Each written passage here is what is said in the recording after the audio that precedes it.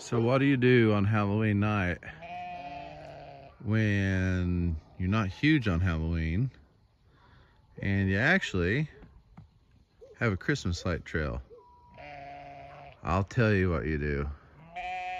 You put lights up all on the county road next to your house that heads back to your Christmas light trail.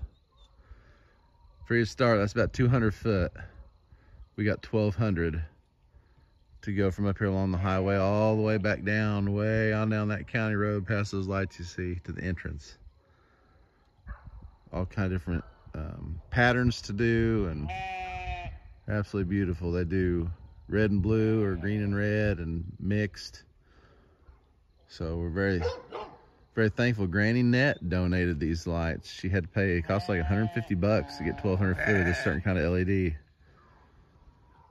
So that's a pretty big deal. Very grateful. And hopefully being in the fence like this, right along a barbed wire fence, hopefully the deer won't be tearing them up like they do mine out on the actual light trail. And that way we can get several years out of them. So that'd be great. But thanks, Granny Net, and everybody be ready to come on out to the Christmas light trail later in November. We'll be letting you know when it's ready.